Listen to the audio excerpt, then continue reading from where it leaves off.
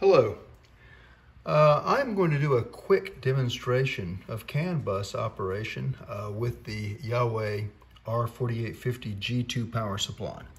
As you can see, I have a meter connected between the plus and minus connections, and you can see the red and black wires that go over to my CAN bus adapter to USB on my laptop.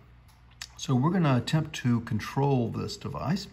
And of course, I spared no expense on the quality of the meter I'm using here to measure the output voltage. So let's get started.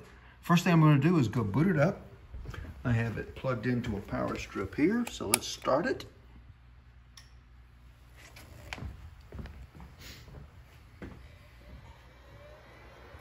So we're booting up, and let's look at the default voltage that it boots to. It's 53.5 volts. Okay, 53.5 volts. I'm going to start the software that I use to control the CAN bus. And let's open the port, open the COM port, and get this started. We can start to see all the feedback from the power supply coming up here. The first thing I'm going to do is I am going to send a command that will change the voltage to, I think, 58.5 volts output. So I'm going to send that frame. Now let's watch what happens. 58.5. So now I'm going to send it back to where it was. Now keep in mind, these frames that I am sending are while the unit is operating. These are not default values for boot. Back to 53.5.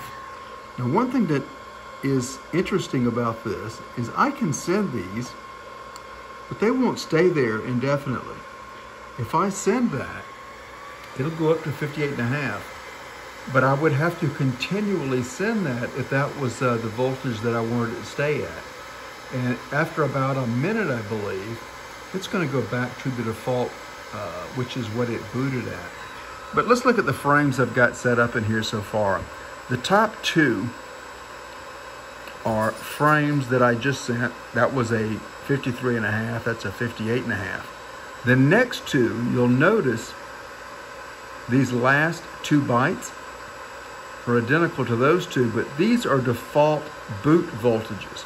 So I can have it boot at 58.5 if I want, but right now it's set to 53.5. The last two are current limiting. So let's see what happens here after about a minute. We're at 58.5.